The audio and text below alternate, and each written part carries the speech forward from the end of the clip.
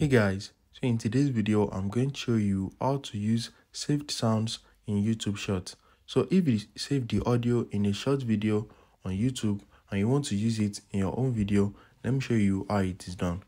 So the first thing is open your YouTube application and you need to click on the plus icon right here.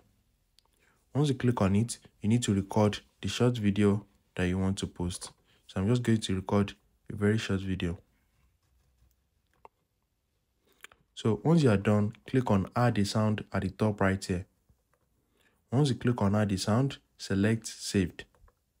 Once you select saved, select the sound that you saved right here. Look, as soon as this girl...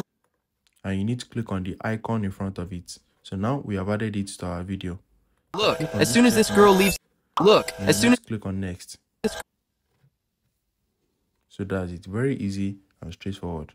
So if you found this video helpful, smash the like button and subscribe.